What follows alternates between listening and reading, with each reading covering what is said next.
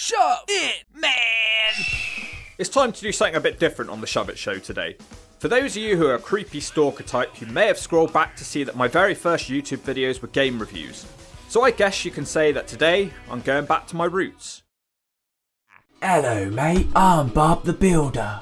Inhabited land incurs additional expense because people are reluctant to move, which means if I put my stupid yellow hat in a field, you'll have to pay me to move it. Oh, hello again. Your lady, she be begging for it please, but a kid be calling me Dada. So I send her on the railway to the Ala Asta woman. I think you can all see why I never made it as a game reviewer. Can't knock the hustle though, it was definitely there. But you all know me, I don't like to talk about anything that's been done to death. Which is why you won't see me doing a review on the TNA Impact video game for 2008 that you all know, but most of you likely don't love. On that subject, I do want to just say, how are the graphics still better in parts than modern wrestling games? The developers did an amazing job on the game graphics. Shame they didn't spend more time on the rest of it. Anyway, we're not here to talk about that game. We're here to talk about the final game TNA ever released in 2011. I thought this would make for a good video because no one's really even acknowledged its existence. This one would be called TNA Wrestling Impact from Namco Studios, and it was for Android phones. Seeing as this game is from the peak of the Hulk Hogan era in TNA, there's bound to be some funny things in this game. Now I've spent literal hours trying to get this thing working again, and this is the best I can do. It's playable, but I can't control it very well. All I've got is a mouse working, no keyboard. When you load up the game, you're greeted to a lively menu with the TNA theme from that era blasting out at you. You've got options of career mode, exhibition mode, achievements, of which I have none in life, and TNA video. TNA video I believe used to bring you to their YouTube page. Achievements is stuff they want you to do in the game.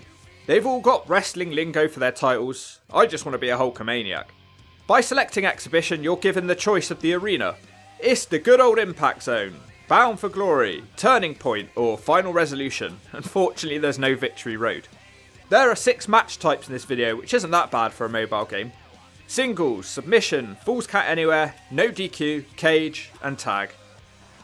Now onto the wrestler selection screen. The first wrestler that you see is the Idiot Abyss. Is that the game developer's recommendation? I have to admit the model looks okay. AJ Styles, Hernandez, who looks horrible by the way, he has a melon head. Kurt Angle also has a big head, and it doesn't even look like him. RVD looks alright. Samoa Joe also looks deformed. The Icon Sting, the Pope D'Angelo De Niro. Strangely, Desmond Wolfe can't have appeared in many video games in his time.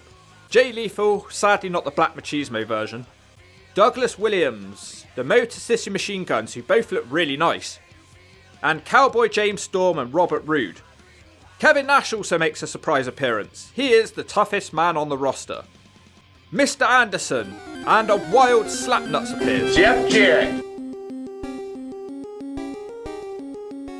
To round off the wrestlers, we've also got Ric Flair, Jeff Hardy, Tommy Dreamer. Why is Tommy Dreamer in this game? And even more confusingly, why the hell is the Welsh Roider Rob Terry in this game? Jeff Hardy's stoner friend also makes an appearance to round off our selection. So a pretty good choice for a mobile game. Not sure how they decided the wrestlers, but who cares? After selecting your opponent, you are given the choice of difficulty. And I'm going to have to play on easy because I don't have a keyboard. Give me a break.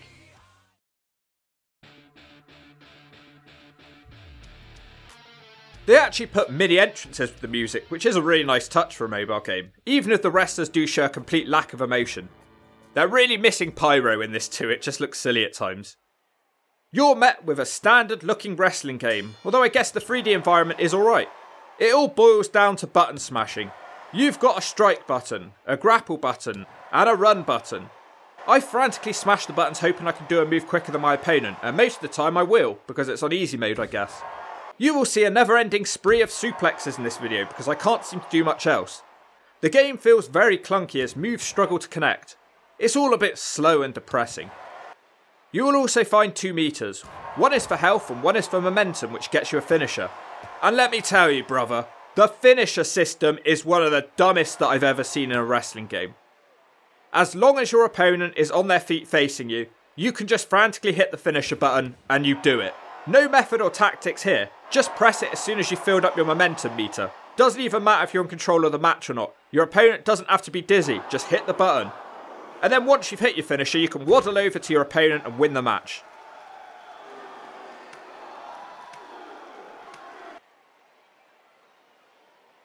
The finishers look a mixture of good and bad. And from what I can tell, once you've earned your finisher, you can never lose it, even if you get beaten up for the next 5 minutes following earning one. So calling it momentum is stupid. I find myself doing more high flying and running moves because I can't seem to do more than a suplex. There's also some things that certain wrestlers can and can't do, depending on if they're a high flyer or a powerhouse. It's nothing that interesting. It's like powerhouses can pick you up in a fireman's carry position and high flyers can apparently jump over the rope. Never seen it happen though. Submission mode is exactly the same as the singles mode, except when your opponent is down on the floor with enough low health, you can press a button to apply a submission. And that's it.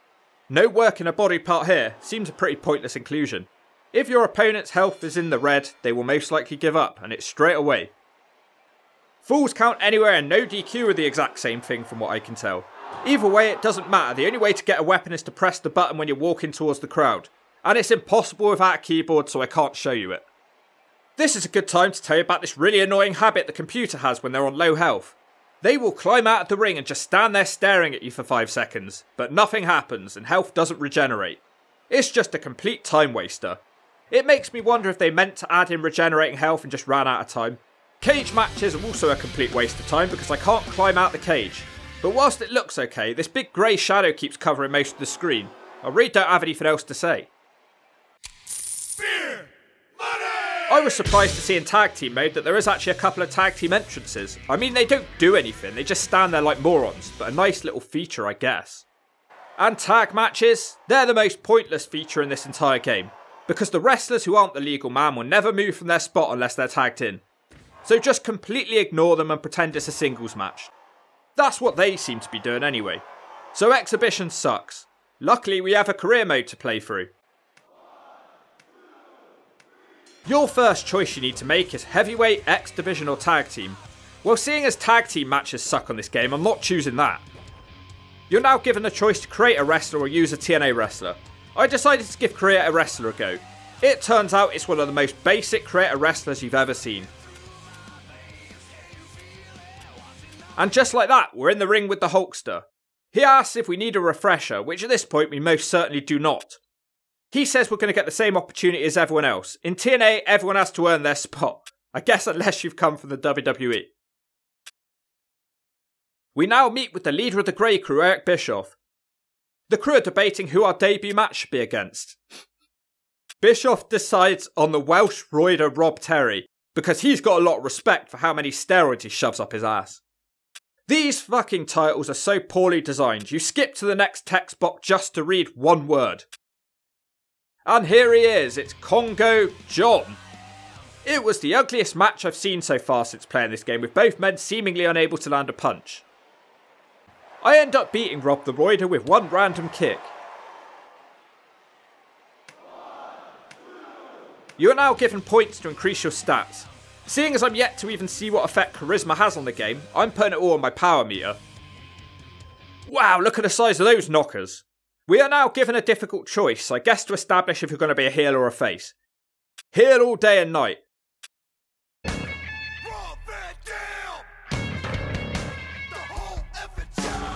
My next match against Rob Van Dam ends to a double axe. I've not even earned a finisher yet as far as I can tell. More power! We are praised by the Hawk for our performance. The leader of the Grey Crew wants us to have a real opportunity, a pay-per-view match with Desmond Wolfe. I guess making Rob do the job wasn't quite as big a deal somehow. But first, we must beat the Pope. A Desmond Wolfe promo where you can tell they actually put some effort in because it doesn't sound generic. It's a promo that he would actually cut. Shame they can't spell the word appropriate right. At least I think. Let me check if apropos is a word. Oh, it is? Well, I've never heard anyone use that word in my life. TNA video games teaching me English lessons now. At this point, I learned it's virtually impossible to get a count-out win. Your opponent gets straight back up when you hit them on the outside of the ring. Even when I ran into the pole like a complete moron, my opponent, the Pope, ran back out to break the count and save me at 9. If you lose a match, you just do it again, so it's very linear. I beat the Pope, and then Desmond Wolfe randomly appeared in the ring and smacks me once and then starts to cut a promo. It looks really bad. Whoever designs that needs a smack of their own. It says ambush on the screen, and now I'm told I must perform a finisher to win. I do this by mostly spamming stamp on Wolfe. I'm not too concerned about the pay-per-view. Now it's a no DQ match against Wolfe. I'm unsure if this is the pay-per-view because no one said anything.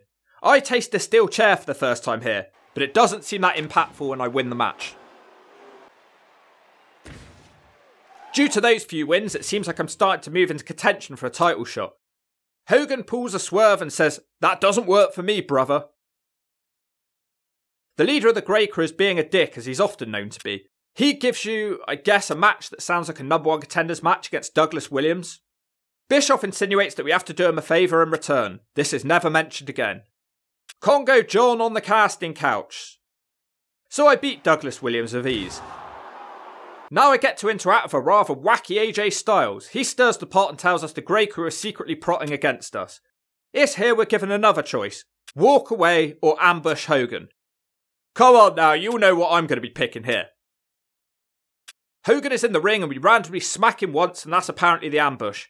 I hoped he'd gone further. Hogan's very angry about our actions. We've apparently unleashed Hulkamania. Well, seconds later we do get to fight Hogan. You win if you hit him with a finisher, and he turns out to be my toughest test to date. I still jackknife powerbomb him though. The next day, the leader of the Grey Crew tells us that he's not going to fire us because controversy creates cash. He says we have to beat Hogan on pay-per-view to earn a title shot. Turns out that AJ Styles was the champion, but that was unclear up to this point. Lose and we're fired. At this point, I'm the fastest fat man on the roster. Hogan is now saying that he loves me like a brother, but that doesn't mean he likes me. Well, which one is it?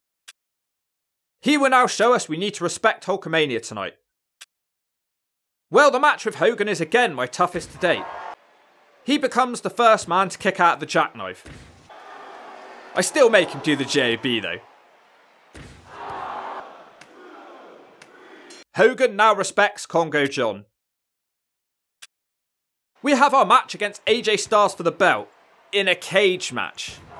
Now, I know what you're all thinking here. It's game over. Congo John can't climb the cage. He's too fat. And not only that, I can't climb the cage on this Mac. Well, I was delighted to learn that pinfall counts in this cage match. It went 2 minutes and I am now the champion. TNA calls it the greatest match of all time. Oh look, they did create a belt sprite. Why wait until now to use it? Hogan tells us that we're the best there is. Then it just ends. We are informed that we have unlocked the Hulkster for exhibition match, and you'll be pleased to know that he's probably the strongest character in the game.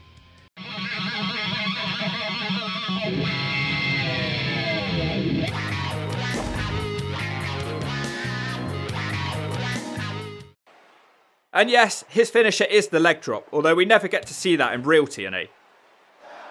I don't think that highlight can ever be topped in this game, so I think we're done here. This might sound like I hated this game, but you've got to remember this was just a game on your phone. I'm sure on a harder difficulty it could kill half an hour or so, but then you could also spend half an hour watching paint dry.